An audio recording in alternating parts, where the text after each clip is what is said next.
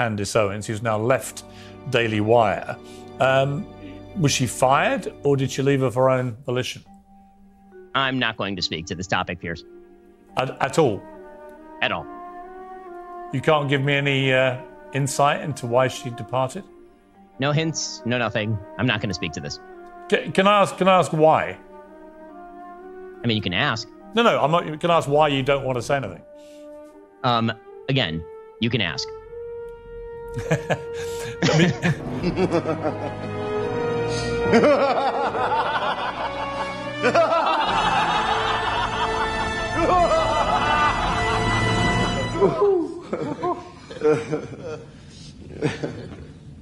What's going on, everyone? Jeremy here from The Quartering, and it's a weird week for very super huge, mega corporate commentators in the conservative space. Obviously, everything going on with Steven Crowder, which basically amounts to divorce drama and people getting their way, putting their way. It's a huge mess.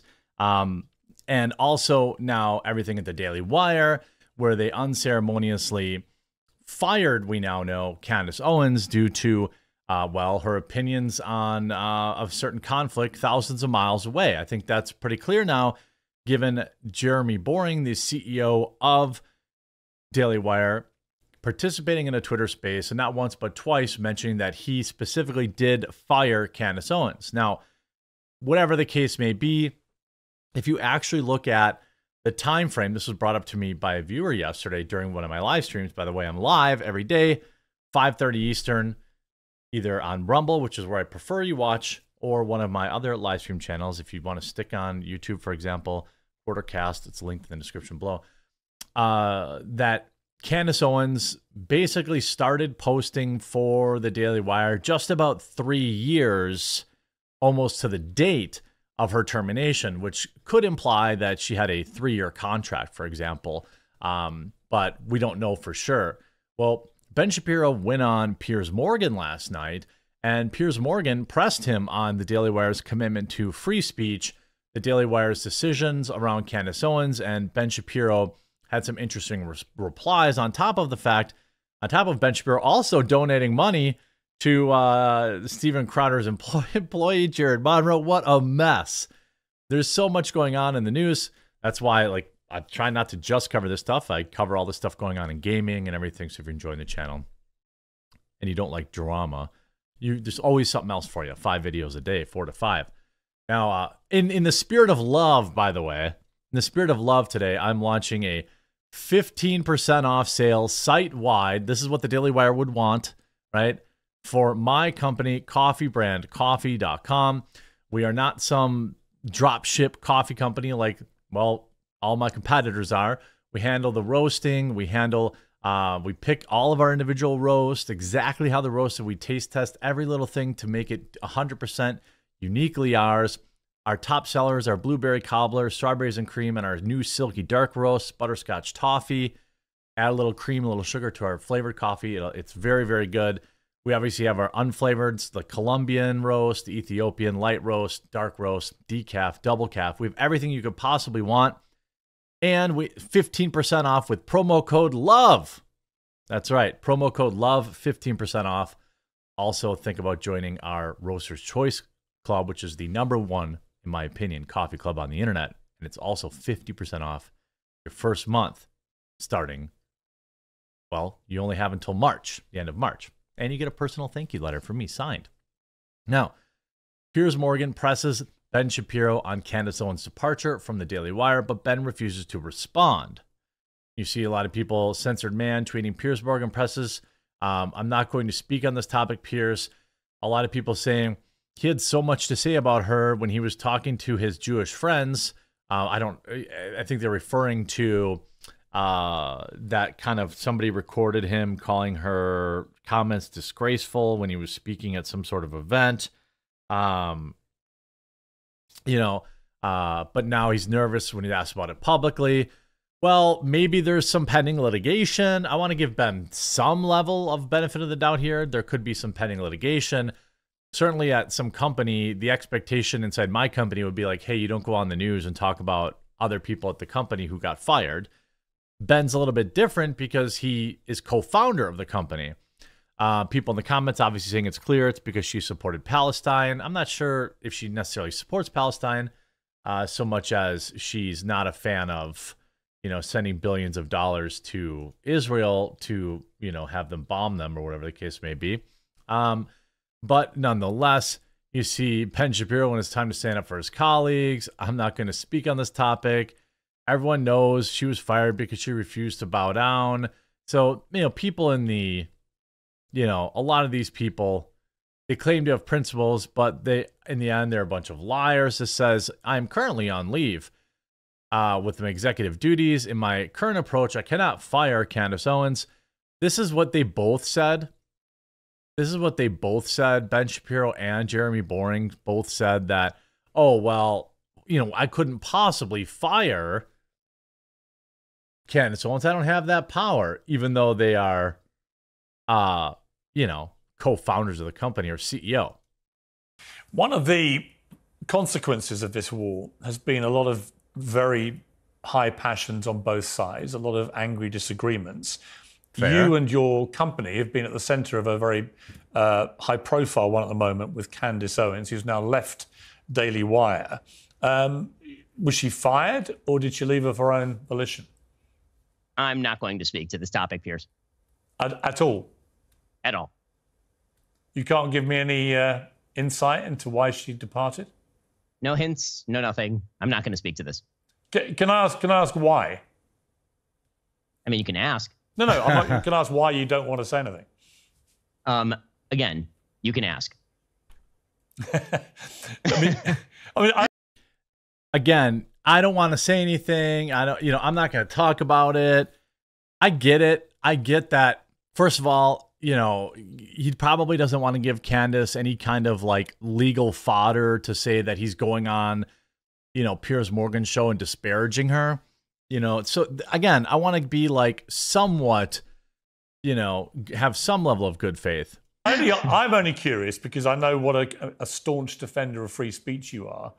And it would surprise me if he's calling me a hypocrite. Someone's opinions that would make you want to part company with them. However contentious. I mean, suffice it to say, the only thing I will say is what I've said all along with regard to Candace or with regard to any of our other hosts. I am not in hiring and firing position with the Daily Wire. I'm a This is such a floppy vag reply. Okay.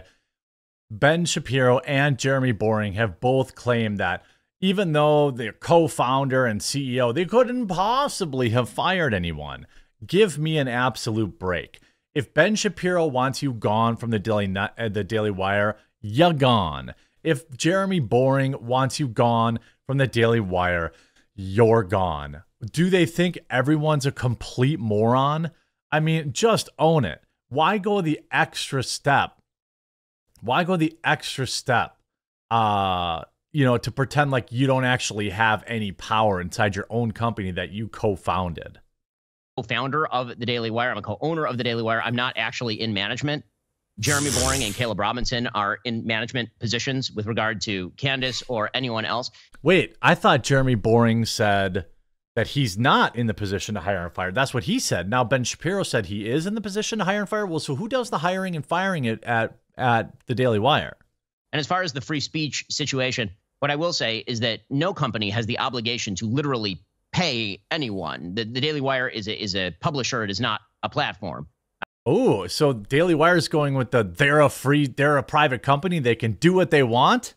I heard a lot of leftists saying that, pro-censorship people. Didn't a lot of pro-censorship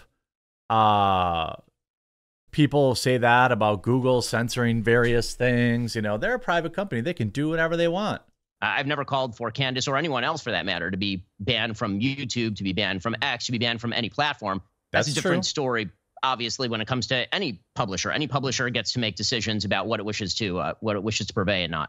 I mean, I'm just not going to labor this, but one more point I would make is it's been reported extensively that the reason for her departure was because her comments have been perceived by people at the Daily Wire as anti-Semitic. Uh-huh. Obviously. Again, I'm not going to comment on this, Piers. Okay. I'm not going to? He didn't say I can't. He said I'm not going to. Obviously, it was pretty funny, too, that Ben Shapiro did donate $500 to Steven Crowder's Steven Crowder, Jared Monroe's legal defense fund. I don't, I mean, obviously there's some bad blood there. I guess $500 is a meme for some people. I said it's not him, and then Ben did reply to me and say, actually, I did give that $500. So he did give Jared Monroe $500. There's something going on.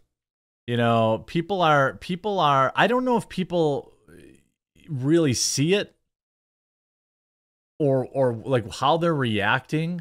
But it seems like there's definitely a pushback here to Ben.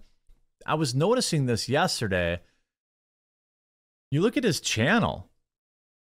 He has just under 7 million subscribers. 6.85 million subscribers. And he routinely has videos that get 20,000 views. Now, if it's part of, you know, segments of his longer show, you can understand, hey, people watched the full show, you know, so they didn't need to rewatch this segment about Diddy or this segment about this individual. But I'm wondering, again, here, the consequences of Biden's presidency, this seems like a pretty important video. 40,000 views. Here's one. The Horrors of Nickelodeon did pretty good. 200,000 views.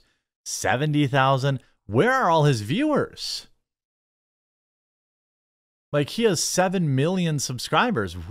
Did everybody leave, or does everyone watch on different, you know, platforms?